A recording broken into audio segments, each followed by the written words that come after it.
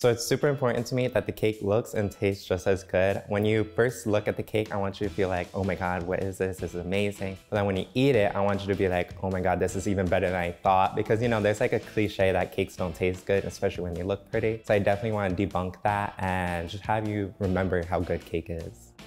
I'm Justin Allen, I'm 19 years old, and I'm from Passaic, New Jersey. I'm a cake artist and entrepreneur, and last year I grossed $100,000 in sales. This year we're expected to gross $200,000.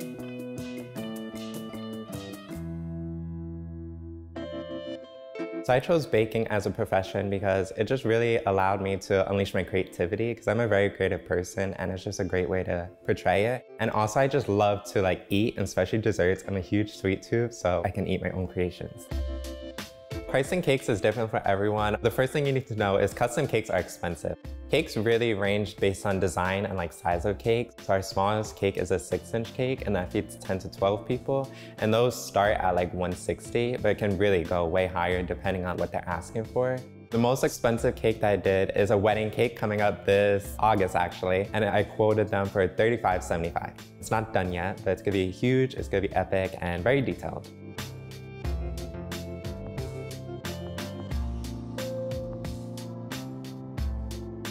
So I used to bake with my mom and my grandma for the holidays, like Thanksgiving, and we would make everything from pies to cookies to breads. Anything you could think of was on the table. And eventually I got interested into cakes from YouTube, and she really sparked my interest. I just got into the kitchen and made a mess. It would be in middle school, high school, I would just keep on practicing, and they would actually come out really good, and I enjoyed it too.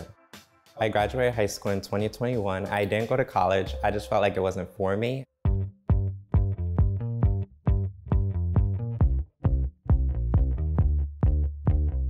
So currently we only do custom cakes. That's what I'm passionate about mostly. I currently don't have any other staff besides my family members. They work for me.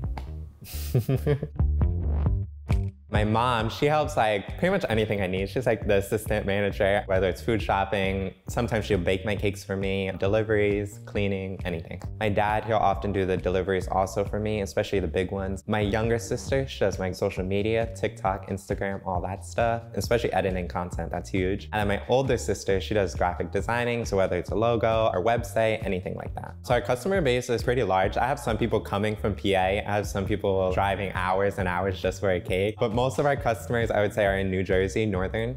So some events I do are baby showers, graduations, weddings, sweet 16s, birthdays, anniversaries. Pretty much any event you need a cake for, we do it.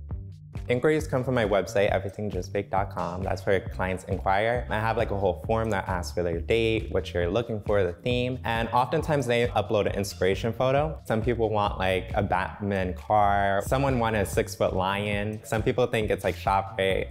They're really expensive. The problem is they don't always have the budget.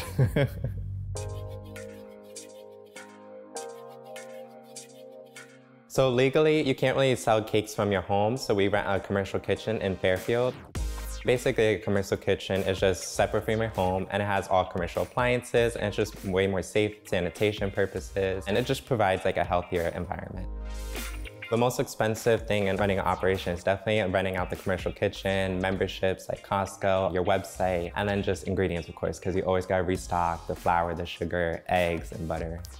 So inflation's crazy for everyone. I hate buying butter right now. It's expensive and it's annoying. Flour, for instance, I used to pay $10 for a 50-pound bag. Now it's over $20 for the same size bag. Eggs, really insane. So I'm constantly going through all different food stores to find the best prices.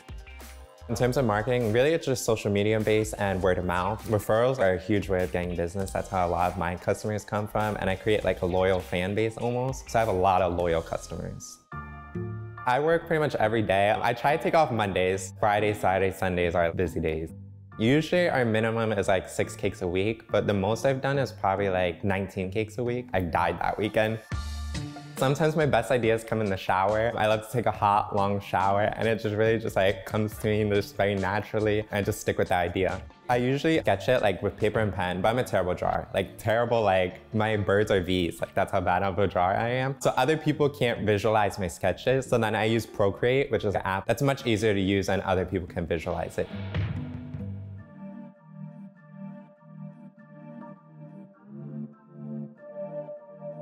So next year, I'm expecting to at least double our expected gross income of $200,000 this year, especially because we're opening up the bakery, so it should give me more exposure. And in 3 to 5 years, I hope to have a successful storefront and possibly opening up my second one.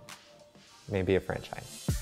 One of the reasons why I love my job is I'm able to be a part of other people's memories. So like my cake was something memorable for someone else. I know a customer satisfied with their cake is, first of all, their first reaction when like they pick up the cake or they see the cake, they're always like, oh my God, I can't believe this is my cake or something like that. Usually like the day after, they send me a text or like an email saying like, thank you so much for doing this cake. My son loved it. You made my wedding day more memorable. And it's really like heart touching, you know?